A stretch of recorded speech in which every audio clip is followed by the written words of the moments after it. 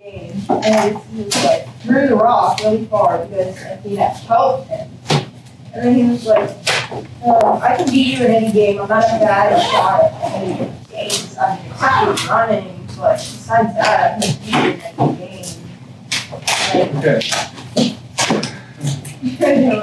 So how would you actually characterize that then? Condescending. Okay.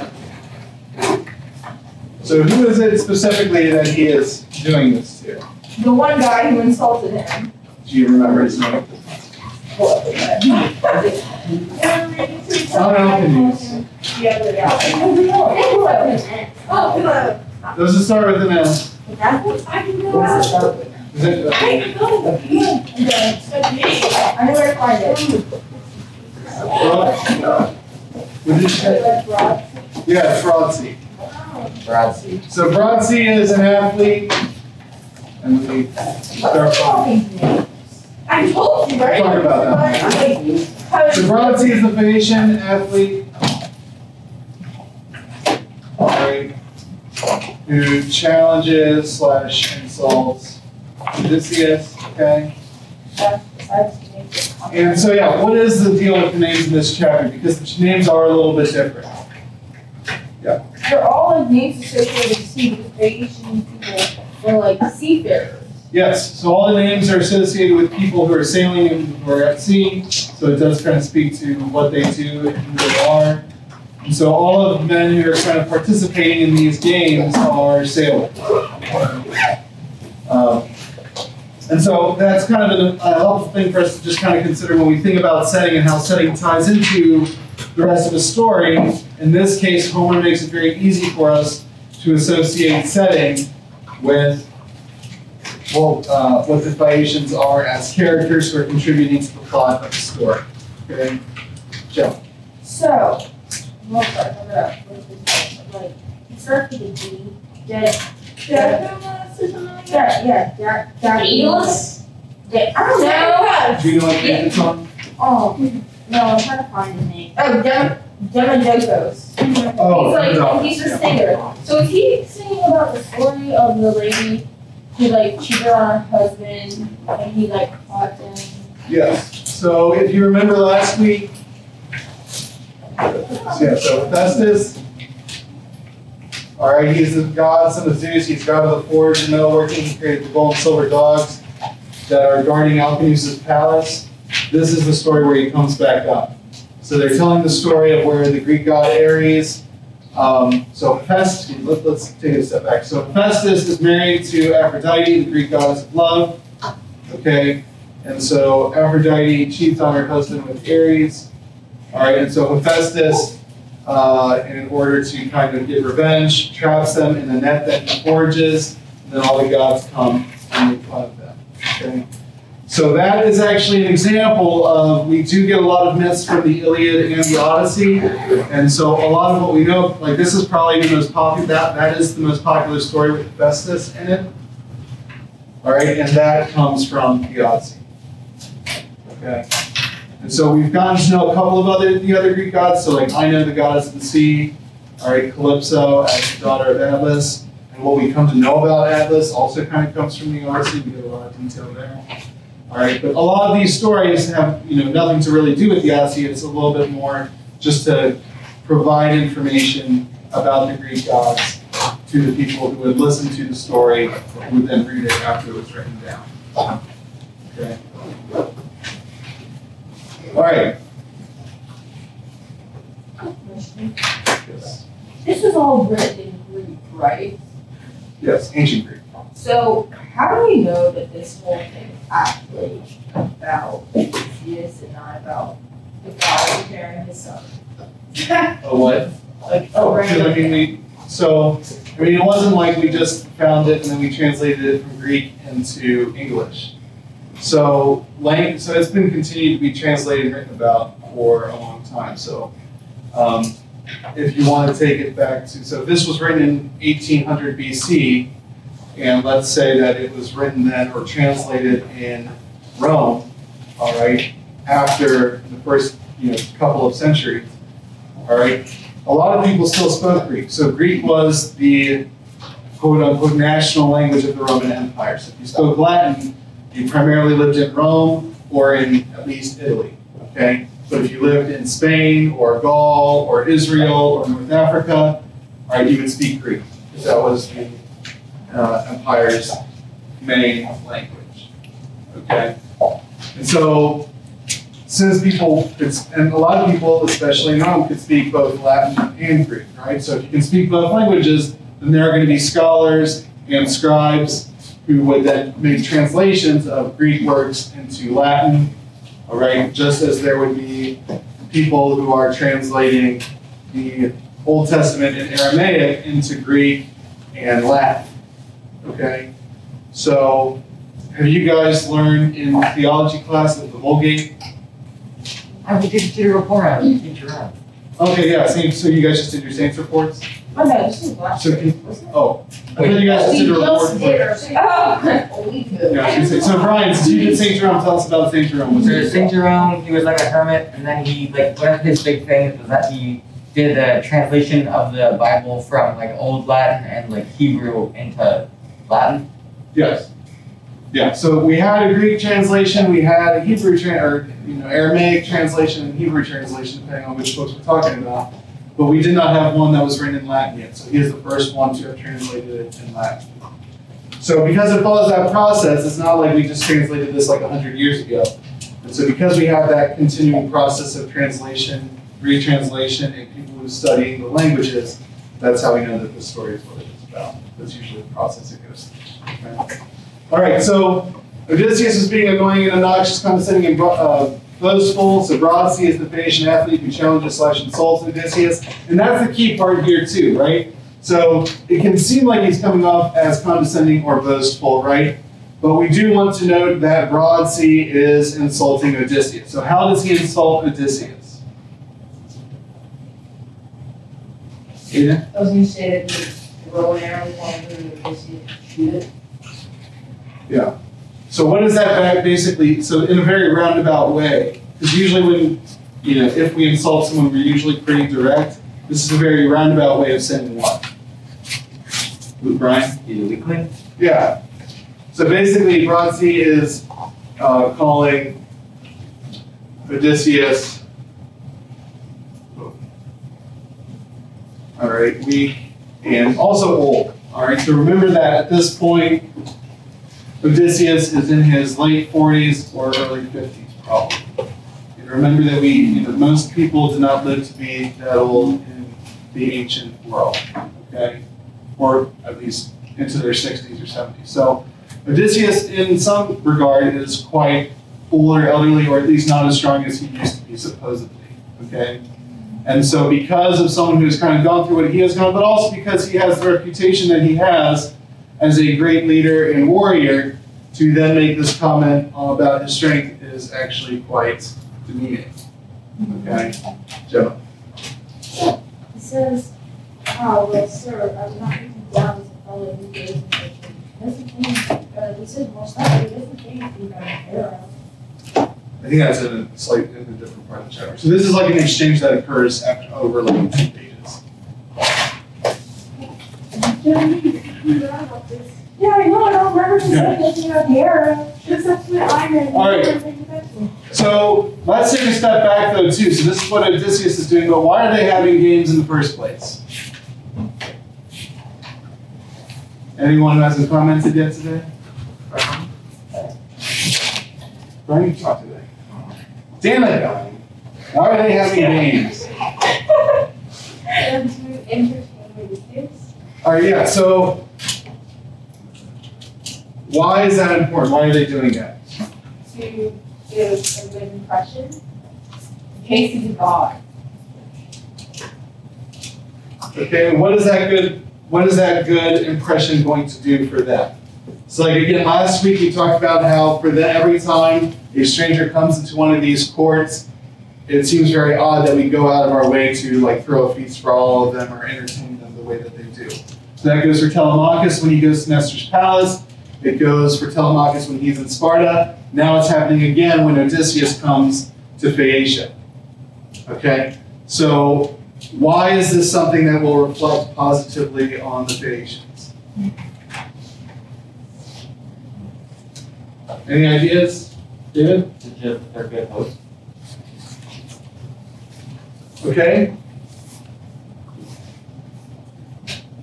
All right. And so remember too, what is the reason that they throw the feast for? So it's not just that they're good hosts. Why would they do it just for some random visitor? Lucas? Because they don't get many visitors, and that this is able to he's like a god to Okay, right. So it means that they don't get that many visitors. They said he could be a god. Odysseus has already told them that he's not, though. And usually the gods are pretty honest about that, I guess. But if they don't get very many visitors, what will those visitors do when they return home? So like when you go on vacation and you come home, what do you tell people? Joe.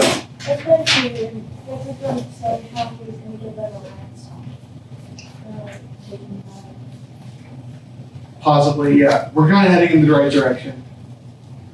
All right, but yeah, Lucas Lauren. It's telling people how other patients are really nice and hospitals. Yeah. And So. People are going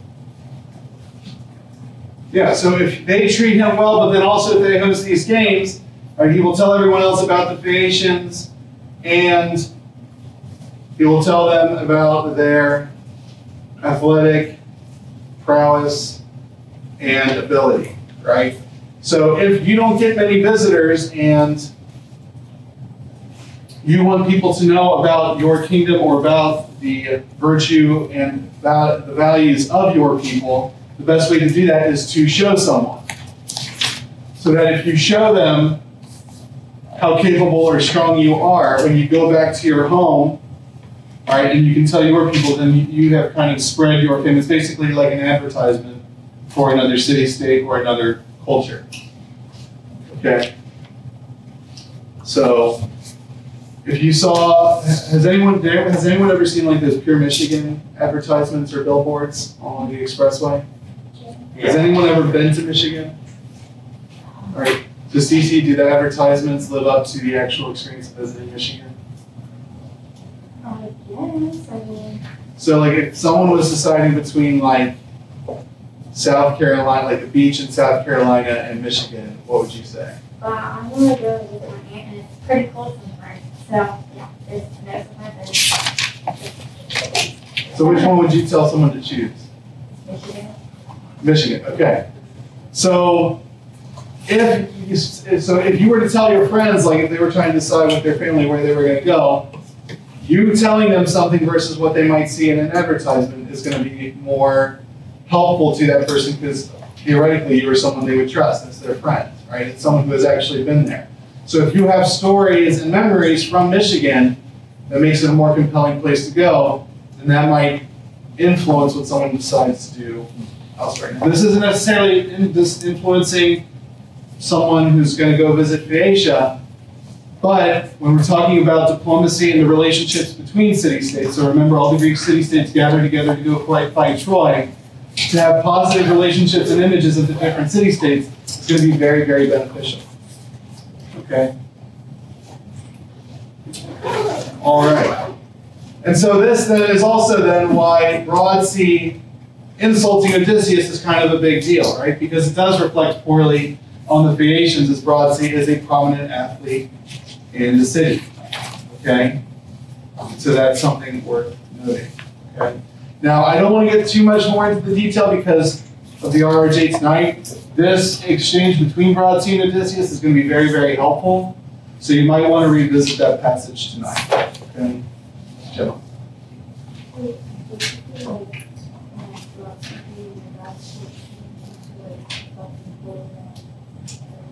Yes, basically.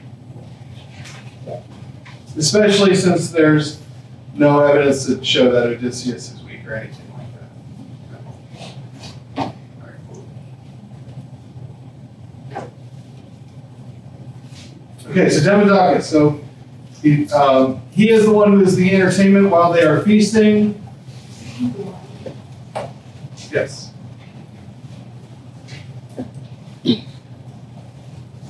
All right, what else does he sing about besides Aphrodite and Hephaestus? Brian? Didn't he say that thing about Odysseus fighting Achilles? Not Hercules. Achilles. Achilles, yeah. Is that what you said the first time? Yeah. Oh, sorry. Far away. All right, so, and he also sings about the entire Trojan War at the end of the feast, right? So,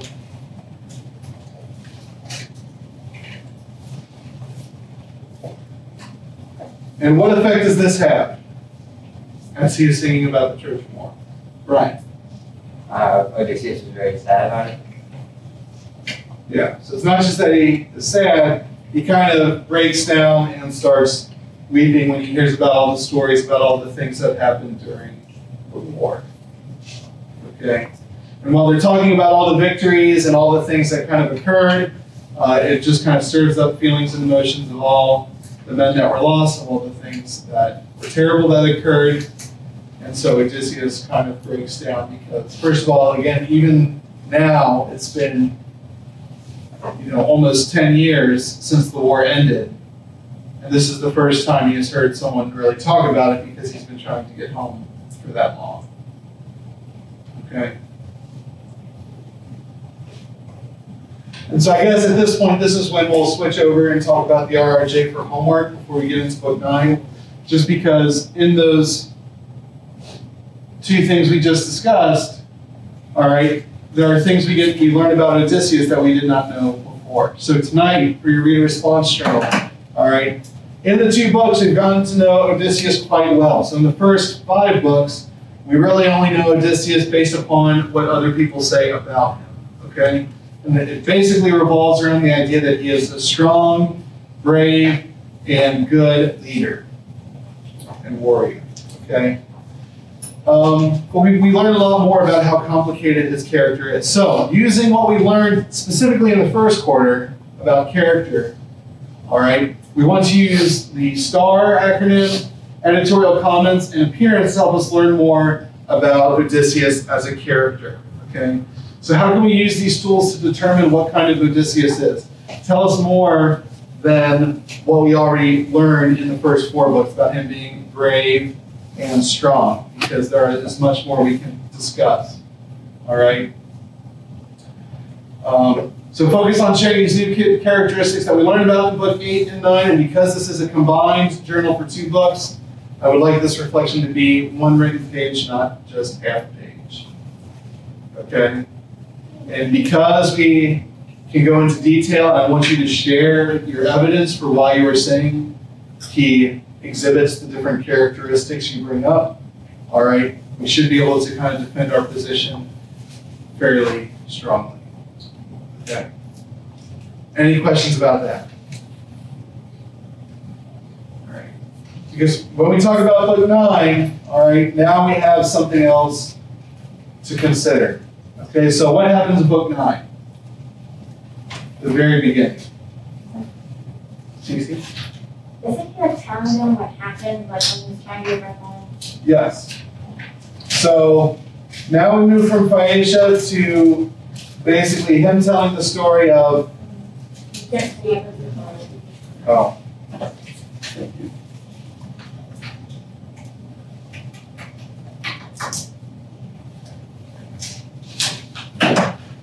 It's the whole right 3/4 of the page.